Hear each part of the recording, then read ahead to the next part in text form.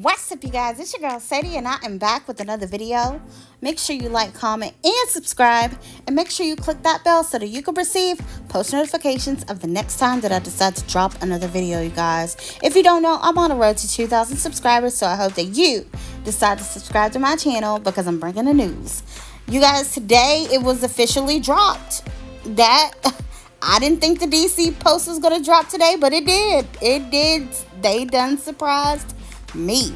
But I was on Twitter just scrolling like everybody else, and then I see these posts start coming up saying, you know, there's a DC in town in Colorado, y'all. So Robert Livingston from the Cincinnati Bengals, who is a safeties / secondary coach, he is in Colorado visiting with Coach Prime to be the new defensive coordinator for the Buffs, y'all. So let's get into some of these tweets that I read, and then we'll get into some more information about him, you guys. So let's get into it. Ian Rappaport states Bengals secondary coach Robert Livingston is in Colorado today speaking with the Buffalo's coach Deion Sanders, and he's expected to be named their new defensive coordinator, you guys. Matt Zenit states Deion Sanders is hiring Cincinnati Bengals safeties coach Robert Livingston as his defensive coordinator at Colorado, sources tell 247 Sports. A popular, respected name in NFL circles, helped Cincy rank number 3 in the NFL in pass TDs allowed in 22 and number 8 in interceptions this year. So here's a picture of Robert Livingston while he's out coaching one of the players for the Bengals. Matt Zenitz also states that he has coached standout safeties such as Jesse Bates and Von Bell. Bates was an all-pro under Livingston. Bell had 4 interceptions in 9 games for Cincy in 2022 before leaving for a big contract with the Panthers, you guys. Also, this article states Robert Livingston is in his 9th season on the coaching staff in 2023. This is Livingston's 8th season with the title of secondary coach and his 6th with a specific focus on the Bengals safeties. So, welcome to Colorado, Robert Livingston, and we're excited to have you as part of the Buffs, you guys. And I'm going to post a clip of this interview that I just watched, you guys, so I want y'all to check out the whole interview. The link is in the description. Robert Livingston. What's up, how you doing, man? Thanks for having me. No, you're the man. Thanks for joining us. Appreciate you carving time. Works with those safeties. Does a heck of a job for the Cincinnati Bengals. Been with the organization for a while, and has made major contributions from a personnel standpoint, coaching standpoint, every standpoint you can think of in terms of football. So this man knows this organization and what it's all about. So we got the back end.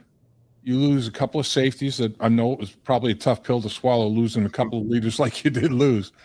But you guys have just done a great job bringing in other guys, veteran free agent, drafting a guy and developing that young rookie. Talk about what's going on for you at that safety position, sir. Yeah, it's you know, it looks a lot different, as you mentioned. You know, you lose 2 guys like Jesse and Vaughn, and you know, graduation happens. It always sucks.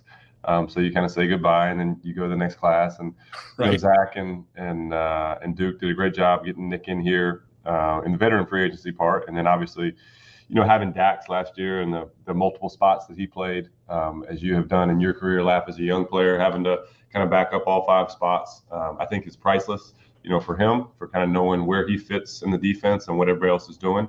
And then just the other pieces that we've added, whether it's, you know, Jordan or having Tyson, and obviously Mike Thomas coming back for another year is great, and it helps the stability and the leadership in the room. So just excited about the group, and you know, excited to kind of keep working and trying to get better every day. Boy, in the football game against the Green Bay Packers, Dax Hill showed some range, man. I mean, he broke from the middle of the field to break up a pass up the sideline. That was pretty extraordinary. I mean, he can cover ground. He can close, can he?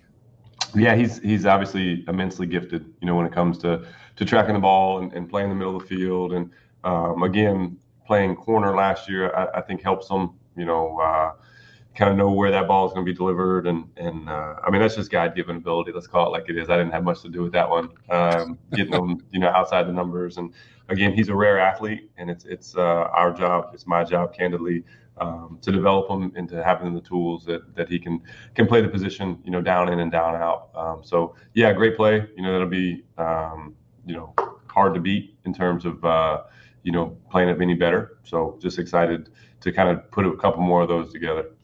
No question about it. And about Tyson Anderson, man, you get 2 interceptions and a half. I don't care what level of football you're playing. Yeah.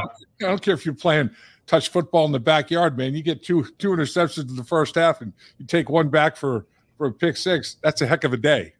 That is a heck of a quarter. Let's just put it that way. Yeah, that's true. It's just so happy for him.